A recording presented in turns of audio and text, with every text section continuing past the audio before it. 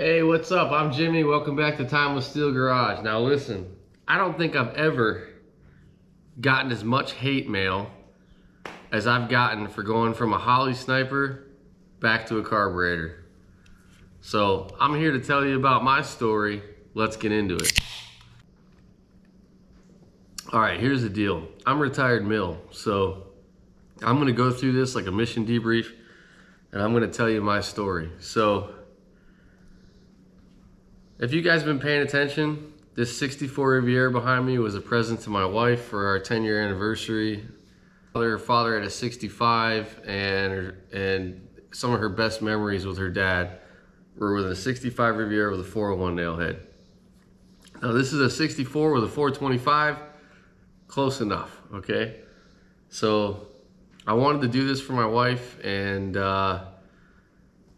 I wanted to make it an easy to drive car to a grocery store or whatever. So in my brain, I'm like, well, let me try this Holley Sniper. Reached out to a couple of friends, and I've had several friends say, yeah, the technology is way better than it was 10 years ago. These things bolt right on, they work great.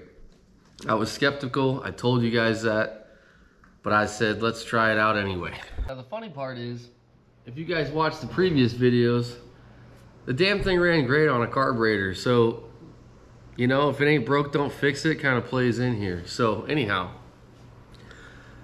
I like to support American companies when I can. Holley is a great company. They're located in Bowling Green, Kentucky, which is 2.5 hours on a bad day from my house. So I was happy to support them. I'm a huge fan of Holley carbs, the 4150 carb. You know, you're either an Edelbrock guy or a Holley guy. I think they're both good carbs, and I actually prefer the Carter / Edelbrock design on this car and on most street cars. Now, when you're building for horsepower, I prefer Holley 4150. So anyhow, we can get into that later. So I decided that because they're so close to me, I went on their website. They have a great website. And the whole point of this video, I'm gonna tell you the good, the bad, and the ugly experiences, right? This is my story. There's so many fanboys out there that no matter what I say, people are gonna jump on it or they're gonna love it. One of the two. But so I went to Holley's site. Holley's got a great site, super easy to use. Their prices are pretty much fixed no matter where you buy their stuff from, unless you're a business and you're distributor for them. If you're buying as a customer, their prices are pretty much fixed. And if you buy from their website, it's free shipping. They're so close to me, I just went direct. So I went ahead and I ordered their master kit with a black Carter style 4-barrel throttle body unit. And then I decided to order their Hyperspark complete ignition system along with it. So it was like $3,000 all said and done. But the basic sniper unit's about $1,500. So I ordered it, super easy. I immediately got a receipt in the email. I got shipping verification in the email, and honestly, it showed up in like 2 days. Can't complain about that, plus 1 point.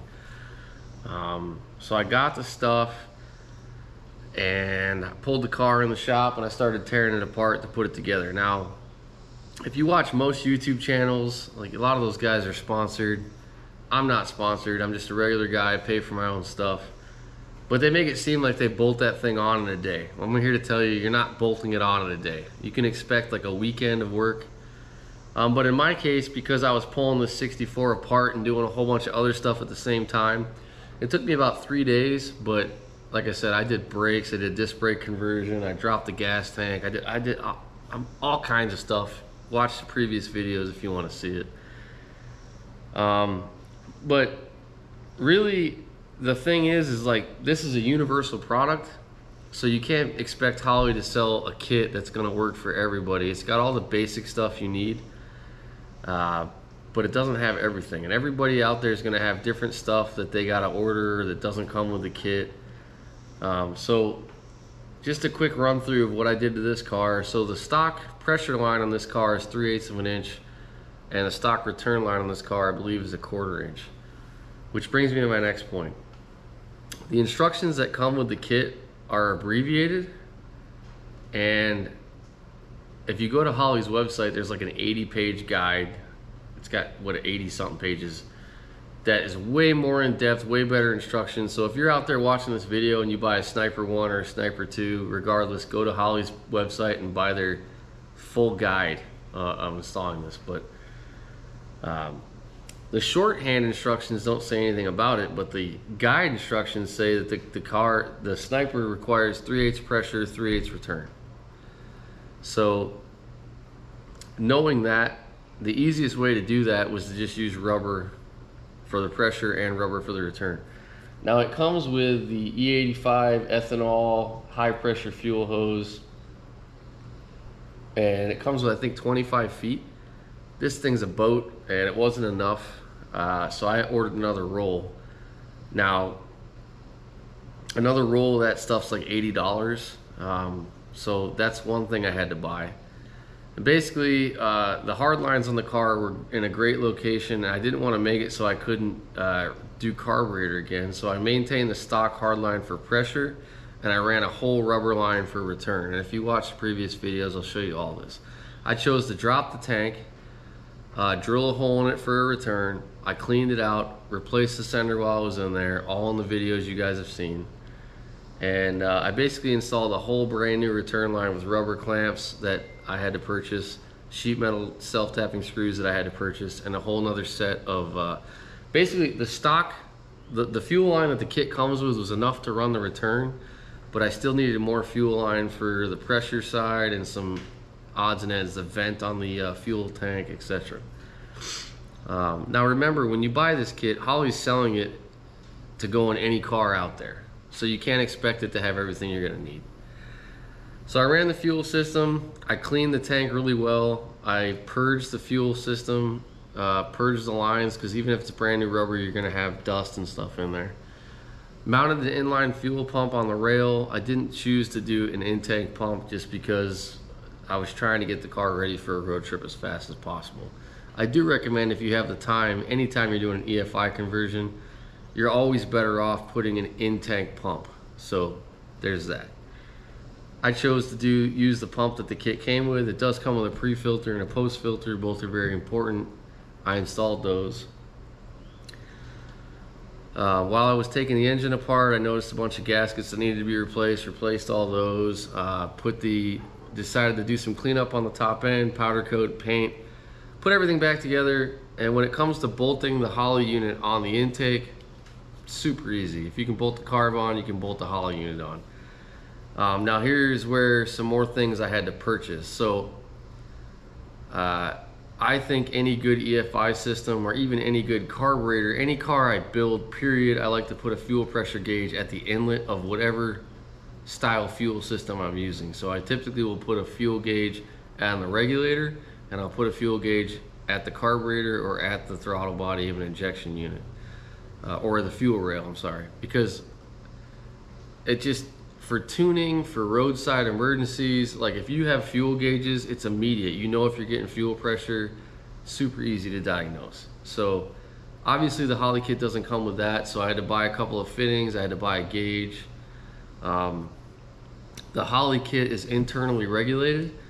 I'm not a fan of internally regulated systems because if they fail, you can't really mess with them. So I'm a big fan of using an external regulator, and the 2JZ Merc that I'm building has got an external regulator. The EcoBoost DeLorean's got an external regulator. And in my opinion, if you're installing a Sniper, you should also install an external regulator, because then you know exactly what pressure is getting to that unit. Now, because of trying to get ready for a road trip, I just used the internal regulator that the Holley came with. Let's see what else.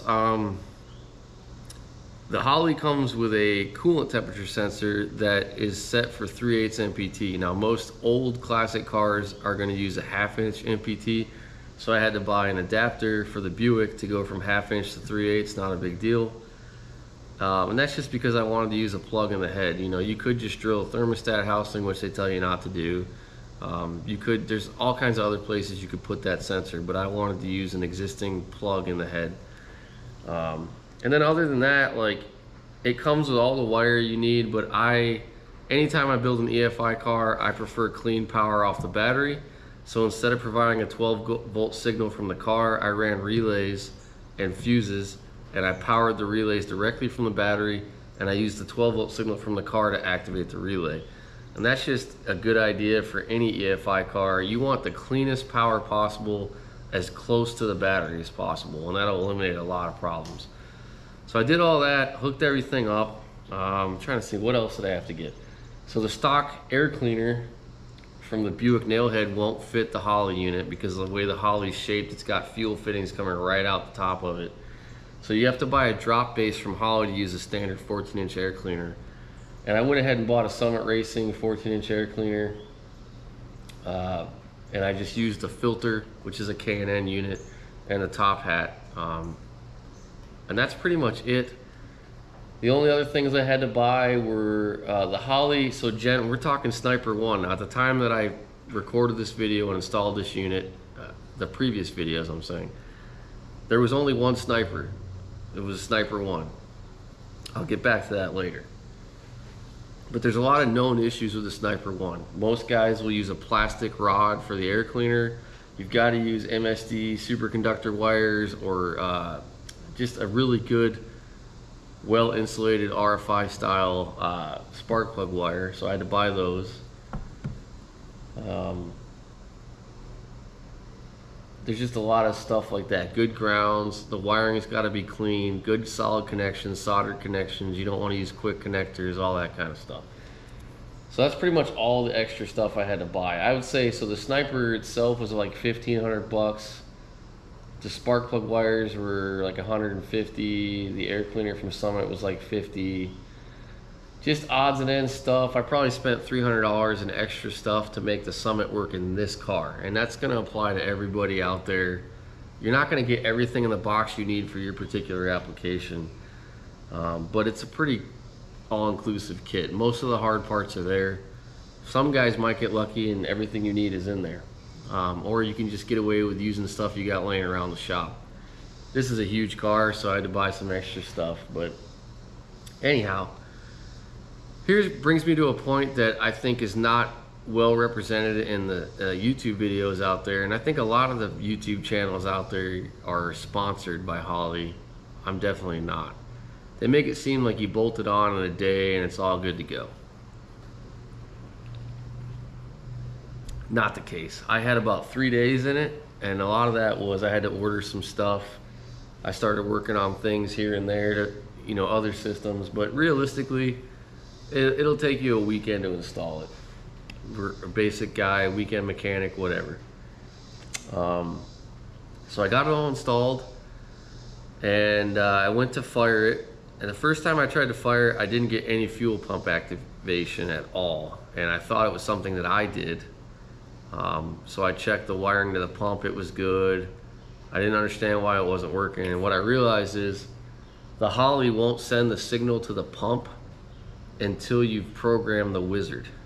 So if you just hook power up to it and you try to, you expect to hear that pump come on, it won't come on. You've got to run through the setup wizard in the Holley first. As soon as I did that, cycled the key, turned it back on, it immediately powered the pump. So if you're out there, don't freak out when your pump doesn't come on at first. Just program the wizard and it'll work after that. I did do the Hyperspark ignition, so I phased the distributor, did everything in accordance with the instructions there. That's super easy, and that Hyperspark is badass. Put your number 1 cylinder to top dead center, point the rotor at that cylinder, put the little plastic cap on there, phase the distributor, it's done.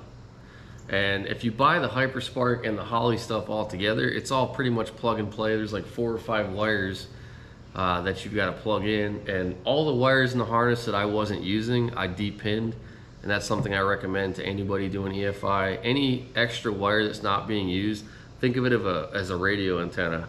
It's one more antenna to catch radio interference or EMI, that kind of stuff. So you want to eliminate wires that you're not using, because if you have a bunch of wires coiled up, that can cause disturbances with the computer.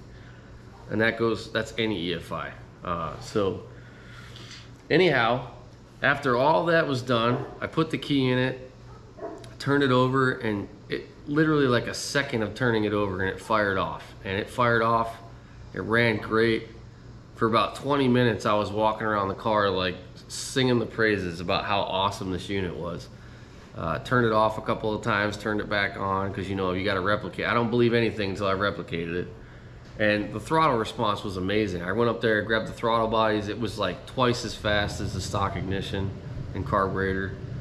The motor sounded happier. You know, I put the ignition, I locked the ignition timing at whatever it was, 12 degrees or 15 degrees.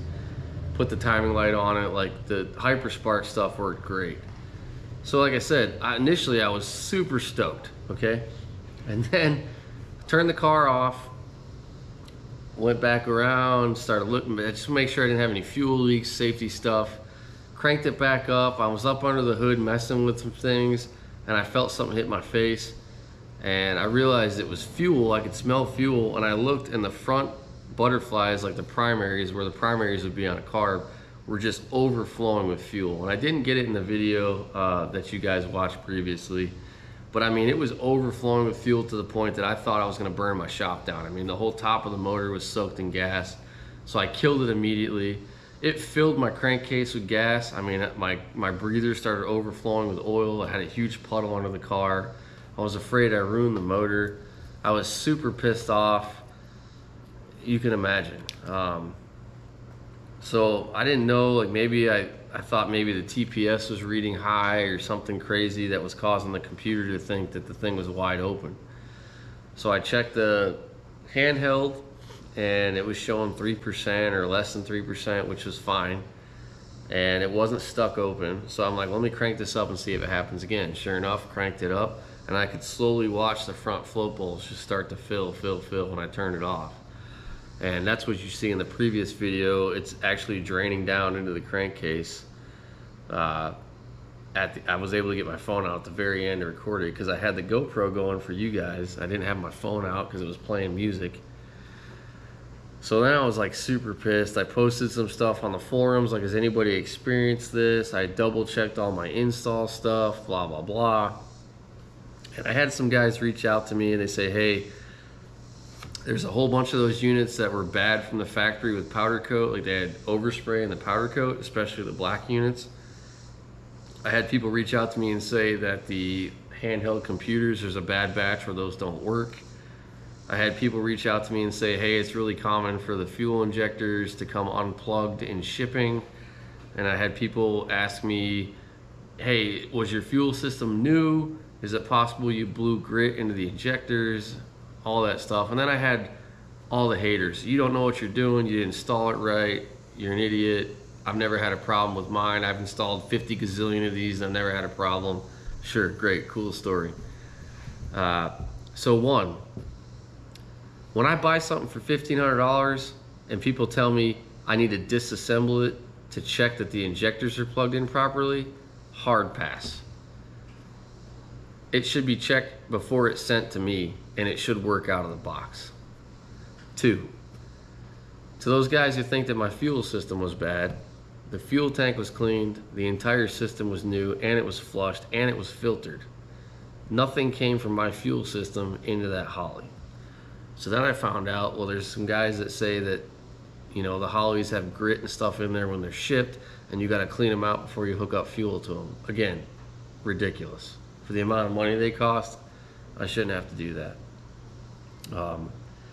And for all those people who think that I don't know what I'm doing, listen. I've built EFI systems from scratch. I've run Mega Squirt, I've run standalone ECUs, I've run factory ECUs, I've run piggyback ECUs, I've swapped 2JZs, LS engines, EcoBoost engines, I've swapped all kinds of stuff. I've built all kinds of stuff. I know what I'm doing when it comes to EFI. I wouldn't call myself a tuner, but I'm also pretty decent at getting a car to a point where it's ready to go to a dyno. So, you know, for those of you out there who think, oh, it's got to be my fault, fine, believe it. That's cool. I'm just trying to share my actual experience because I don't think there's a lot of unedited, non-sponsored videos on YouTube that show actual experiences. Also, I reached out to Holley's tech support. I ran through all the diagnosis stuff with them. I answered all their questions, and they immediately agreed with me that it was a defective unit out of the box. Because, I mean, typically when injectors fail and they got stuff inside of them, they don't spray efficiently, or they'll not spray at all. They don't stuck full open. But anyway, Holley had no issues with telling me that the unit was bad. And the tech support guy that I talked to, he said, just go ahead and go through our return process. He gave me the phone number and the web page. And if you go to Holley's website, it clearly breaks down return process. So that brings me to the next part of the story. Those of you who wonder what the customer support is like. Now, I will say, if you wait on the phone long enough to get tech support, the guys at Holley are great dudes. But the customer support for returns, not so much. So, first of all, when you call customer support for returns, you're not talking to somebody at Holley. I imagine that they're hiring a company to handle returns that has nothing to do with Holley. They just pay a company to do it. And I know this because, well, let me break it down. First time I tried to return the product, I called the phone number. I was on hold for 25 minutes. I finally got a lady on the phone. And I explained to her the situation, and she said, well, do you have the part number that you want to replace? And I said, listen, I don't want to replace the whole kit. I just want to replace the throttle body. I don't want my money back. I just want to exchange the throttle body, put a new one on the car. And she said, well, sir, I need a part number. And I'm like, well, the only part number I have is the stuff that I ordered. And she's like, well, I don't understand what the part number would be for the throttle body, so I'm going to have to pass you on to a different guy. Well, I believe she tried forwarding me to tech support to get the throttle body number, and after being on hold for 20-25 minutes, so a total of over 40 minutes, I was at work. I couldn't sit on the phone anymore. I hung up. So the next day, I tried the email because they have an email system as well. So I sent an email, I explained the whole thing, and I actually attached the email to my purchase order, so it had all the parts numbers in it. It showed when I bought the unit, all that stuff, and I sent it in. I immediately got a response that said, due to overwhelming returns, 7 to 10 business days, don't send duplicate emails, it'll slow the process, all that garbage. I think my total email process was about 10 days. The first time I got a response was about, I want to say 5 days later. It doesn't matter. I'm not trying to throw a stone, but they basically said, what are you trying to return? Even though I had already just explained that in the email that I sent them. So whoever sent me this email didn't read any of it. So I sent it all again. And they said, what's the part number? So again, they don't understand the systems. They don't understand the parts. Whatever company's handling the returns, they want a part number. So finally, I went to Holley's website. I went to the single, if you're just buying the Sniper without the master kit, and I gave them that number. And then I didn't hear anything back for a few days. So I responded after 10 days or so. I said, hey, am I gonna get any return process help? I'm furious, like this is a lot of money I spent, and imagine if I had a deadline, which I did, that I blew. If you guys don't respond to me or help me out, I'm gonna tell all my YouTube channel friends about this whole scenario, whatever. So finally I get a response, and it's like, we reviewed your case and we would have to have the entire kit back. I said, okay, so you want me to completely uninstall the entire system in this car for a defective throttle body? And they said, yes sir, that's how it has to be. I said, okay, fine. So I went through the whole process. I put the car on the lift. I had to take all the fuel lines out, all the fittings, all the garbage, just send back to them. And I said, sure, I will do that. Send me a return label, because on their site it says, we'll provide the return label once the kit's received or whatever. Once the product's received, Holley will inspect it and confirm that it's defective. If it's determined defective, they'll refund your money or replace. So they said that, I agreed to it, and then they didn't send me a return label. 3 more days goes by, and I'm like, I'm like, hey, I'm cool with this. I'm still waiting on the return label. Nothing. A couple more days goes by. Hey, still waiting on the return label. So now we're well over 2 weeks. So finally I'm like, screw this. I'm calling the phone number again. I get this chick on the phone. and it's like a whole, I got to start from scratch, explain the whole thing. She was pretty rude. She acted like it was my fault that she didn't understand what I was talking about. Like, you know, if you've ever went to an auto parts store and tried to ask a parts technician for a part that they clearly had no clue what that part was, that was my general feeling talking to this person. And she was nice, but it was frustrating. So finally I just told her, I said, look, I want my money back. I'm done with this. I'm frustrated.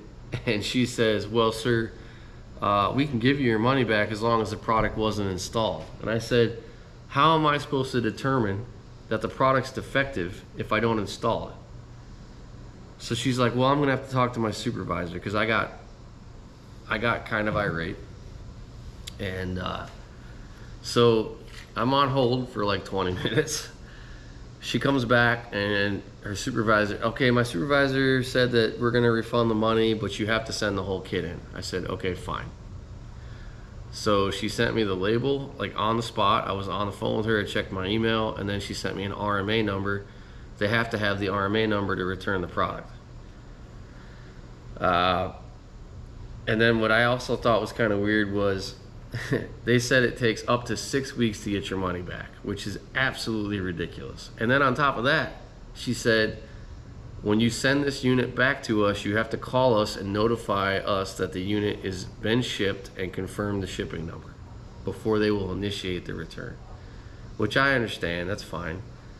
But I kind of don't understand that, because as a business owner, like, when you put those things, when they send you pre-print labels and you put them into the system, it's like automatic.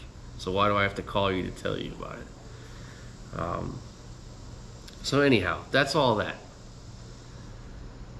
I was trying to get the car ready for a weekend with my wife, so the easiest thing at that point, when it became obvious 2 weeks prior to that I wasn't going to get a new Holley anytime soon, and I didn't know how long it was going to take, hey, let's go back to carb. I had literally everything brand new. I had a rebuilt carb on the shelf, a Carter AFB, I had distributor stuff, wires, plugs, gas, everything. So I basically, in like a half a day with my neighbor Dennis, we rebuilt this thing factory. Rebuilt the distributor, you know, points, all that stuff. Put a brand new carb on it.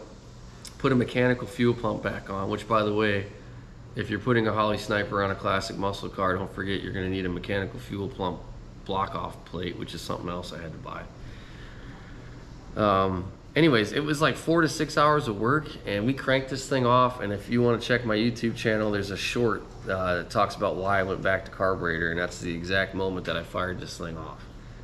And it runs great again. So then I'm like, I go back to the original reason, why did I convert this thing to fuel injection? Well, it was to make it easier for my wife to drive. Well, my wife's had a carved Mini for, I don't know, 7, 8 years. I can't even remember. Like, she knows how to drive a carburetor. And when you start looking at the simplicity of the system, like, there's only so many things that can go wrong with a carb and the ignition system. I mean, I got spare points in the glove box, I've got spare fuel pumps in the trunk, I've got like all the basic stuff that could fail is already in the car. So then I started questioning myself, this thing's so original as a 64, why am I converted to fuel injection? I feel guilty about it. So I'm like, it's staying a carb. The damn thing runs great. I have no reason to go back to a Holley. So for all you guys out there like, oh, I quit on Sniper and I went back to old school technology, listen, I love carbs and I love fuel injection. In fact, most of the cars I've built, if you paid attention to my channel, are modern injection, modern engines, retro rods. My wife likes original. She digs classic. That's what she's got. So anyhow, after all that, do I think Sniper's a bad product? No. I think what's bad is the customer service could be better. Tech support's great. But if you got to return a unit, it's a pain. And I think here's some of the problems I have with it. I ordered this thing, went through all this, and 3 weeks after I ordered it, they released a Sniper 2. So you would think that when I ordered it, they would have said, hey, we're putting out a brand new unit soon. You may want to wait. That didn't happen. And you know Holley knows about all the existing RFI problems and all the other garbage, because the Holley 2, it's got a better ECU in it. It's got RFI protection. They got rid of the rubber return line. They recommend an external regulator, and they sell their own external regulator as an add-on to the kit. Like, all the stuff that I'm complaining about with this install, they've solved with the second install. And that Holley Sniper 1's been out for, I don't know what, 10, 15 years. So obviously they knew about all the problems. So that's frustrating. But do I think it's a bad unit? No. I think the quality control, you know, for example, 3 guys in my family, we all installed snipers in the same month. We all 3 had different problems. And you know, it's funny, after sharing my story with people, I started getting messages, hey, mine did the same thing. I swapped it out with a new unit and it worked great. So I think the quality control is the issue, and Holley is a huge company and they're probably selling millions of these units, so I get it. I'm not even upset about it. They're gonna give me my money back. It's been frustrating to get to that point, but I'm gonna get my money back. So I'm not against the sniper, but I'm definitely not gonna put a sniper back in this. I think going through the whole process, I like this car carb. My wife likes it carb. However, this 84 Camaro that's sitting here, that's a pile, perfect candidate for a sniper. And I think the money that I get back from this, I'll go ahead and just order a Sniper 2 to put in that Camaro. It needs a new motor, so I think I'll get a short block 350, pull all the good speed parts off the one that's already in there, and I'll put a Sniper and I'll try again. And then if I have bad luck with that unit, then I'm done with snipers. But all the hate, you know, people go to, like, the excuse of I'm gonna make the car easier for my wife, totally not true. You could teach your wife how to drive a carburetor. You could teach them how to put out a carb fire if it happens. You can teach them how to get the thing warmed up when it cranks. Carbs are easy. And if you're having issues with a carb and you don't want to rebuild it, just buy a new one.